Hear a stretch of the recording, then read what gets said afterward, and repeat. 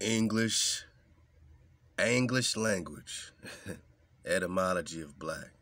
So if you're going to speak English, you at least need to know that the root of that language, there's frequency, there's meaning, and it's for you to break the spell, to break the curse, if you really want to succeed and burst about this thing, man.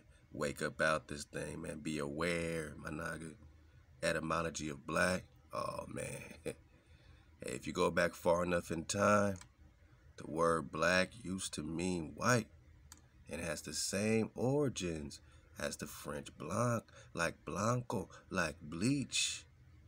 Blanco is black, is white. Got it, my nigga. Because for some reason, man, as we digging on this, we're just realizing it takes a white to create a white and a black to create a black. The word black has its origins, man. I mean, the word black, which meant pale, wan, or colorless. Black power is colorless power. They got you speaking black. You're speaking English, right? We speaking English? Oh, yeah. This is the English language usage etymology. Black is colorless, albino. Yeah, so not until around 1051, or only at that time, it still meant fair skin, or a so-called white person. Black is a so-called white? Uh-oh. But black in 1828, black also meant atrociously wicked, horrible. It got us speaking black talk instead of speaking tribal talk. I'm not against my Negro niggas, but we're not black. Even as a color, it didn't even mean a color until recently. It just meant wicked in the language you're still speaking. We gotta get about this, man. We can't have atrociously wicked lives mattering, right? Black lives matter. Horrible lives matter. This is what you're saying, even if it's not what you mean. But it takes a white to create a white and a black to create a black. And just know that, yeah, man, this modern word black still meant fair skin or a white. But what is a white? Oh, you got to change the spelling because you're speaking a spell, a curse. A white is a creature, a person, a human. Well, then what are we? Because we're not no demon monsters. We ain't no devils. So our ancestors said white devil. They were referring to an actual white devil. Not color, because these people ain't white by color. They are black by action, by deed. As in the crime on the America.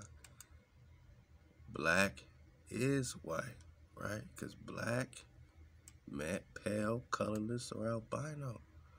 But if black is wicked, alright, and white is a demon, monster, devil, then a white devil is a wicked black, and a black is a white, which is why black meant colorless.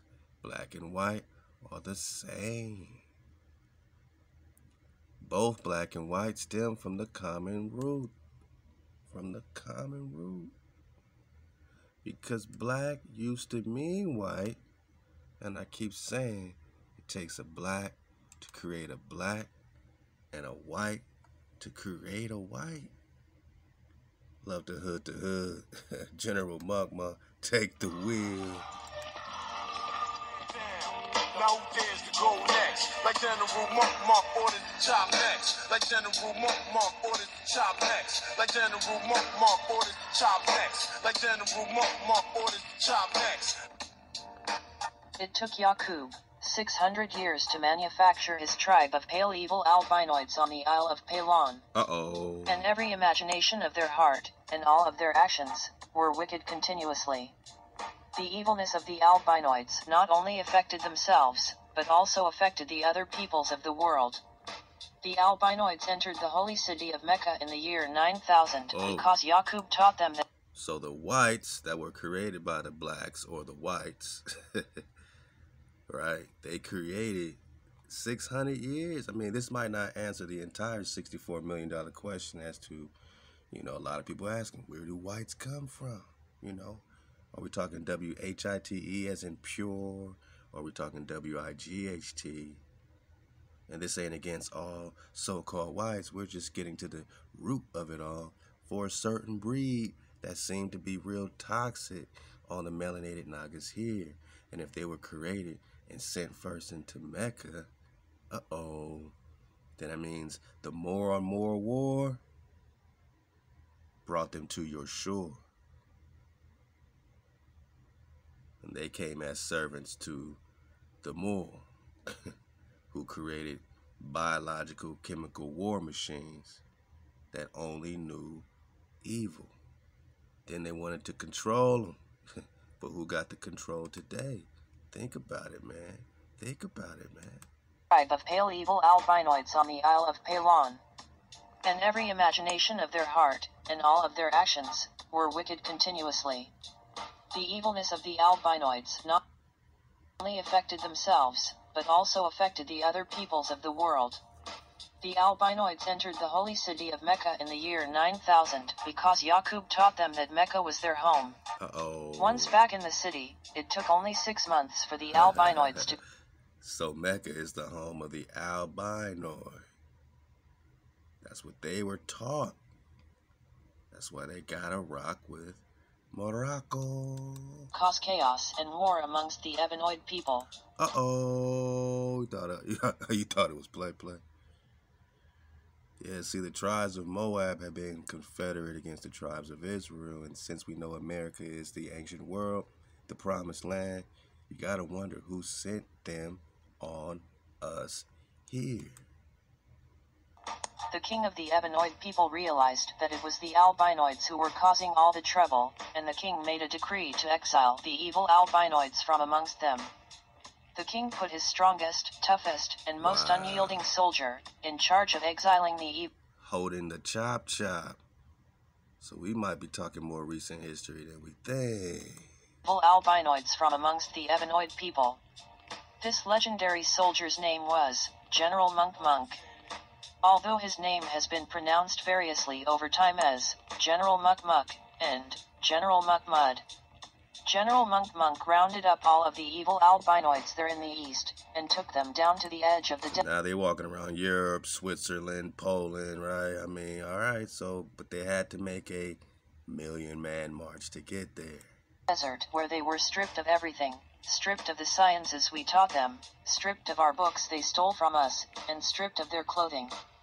But lambskin aprons were put on them to hide their nakedness. General Monk stripped them of everything, and left them with nothing but their language of telling lies and stealing. General Monk put the evil albinoids in chains, and put cable tows around their necks, in preparation to drive them out of the land of light, across the burning hot sands of the desert into the mountains, hills, and caves of beasts in what is now called Europe. General Monk rode a white horse, and he carried a high-powered rifle, and a sharp sword of light. The other soldiers in the army of General Monk... A sword of light. He got a lightsaber and a rifle, man. Is it play? Monk rode on camels, and they carried long sharp swords in their hands. Members of the army of General Monk were Ebenoid people who had fell a victim to the schemes of the evil albinoids, so this is how they got them back the hard times they received from the evil albinoids.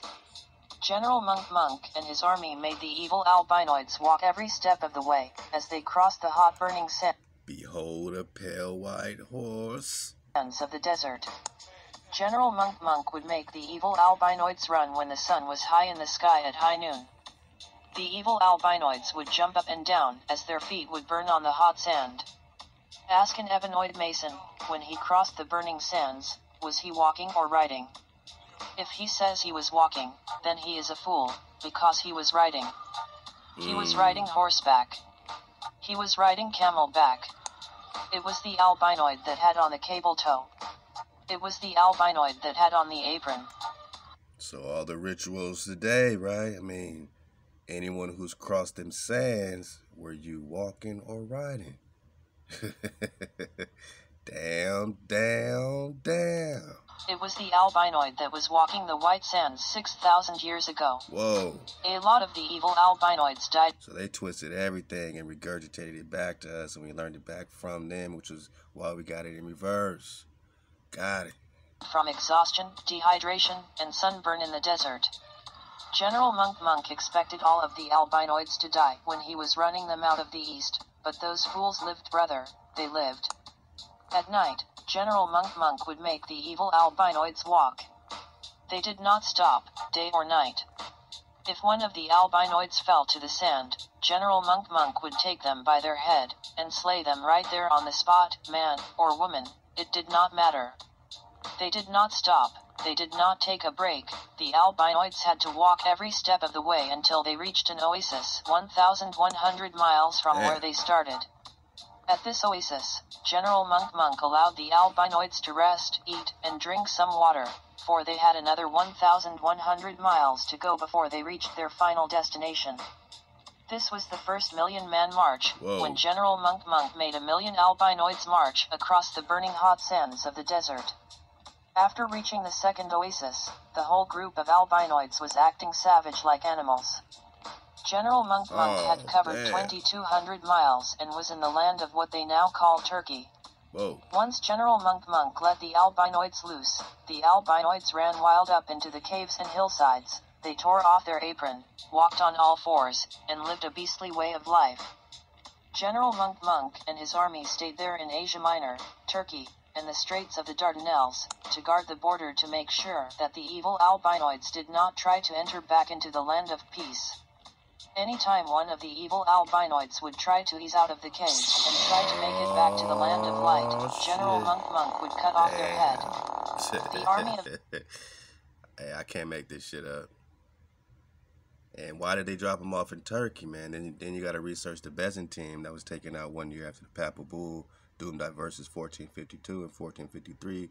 Down goes the Byzantine, and they're going to drop them off in Turkey. And then what? Drop them off in America. Now they got Thanksgiving, cutting their heads off the turkeys to get back at the Turks.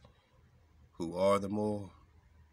That's some more war, man. Love again, hood to hood for just bringing this back. I had to get it again, like it's the first time. Hey, shout out to Allah's school in Mecca, man. All right, yeah, man. Shout out. Let's surf the wave for the dismount. And they talk about the Turks. The Turks is actually a whole band of people, a whole band of tribes. Okay. And so, like families. Now mind you, the Turks back then did not look like the Turks we see today. They were darker people, and so you got to think about this. There's no such thing as an Afro-Turk, just like there's no such thing as an Afro, that Afro shit is a misnomer. So those are the original Turks were black. Right. So check this out. This was ill about it. They were running the devil west into the caves. Whites. Right. The devil kept trying to go further east. W-I-G-H-T. So that's why they paint Genghis Khan like a savage and a monster. Because every time that they try to, pop their head about the cage, he came in with the storm. Alright, so he had to control what they created. They had to control their creation. If Mega did this. America.